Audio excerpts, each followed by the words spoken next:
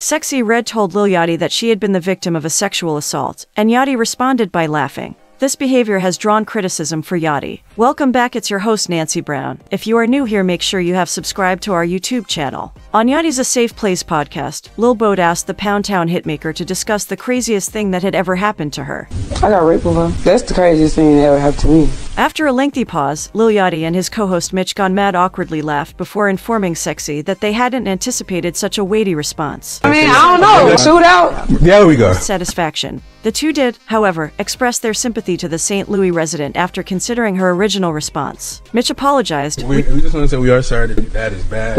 After the video went viral, Twitter erupted over Lil Yachty's response, with many fans arguing that this is a prime example of why not everyone needs a podcast. This was hard to watch, very insensitive and disgusting. One person wrote, dismissing her story like that was crazy. Lil Yachty, you should be ashamed. Then the podcast is called The Safe Place Podcast.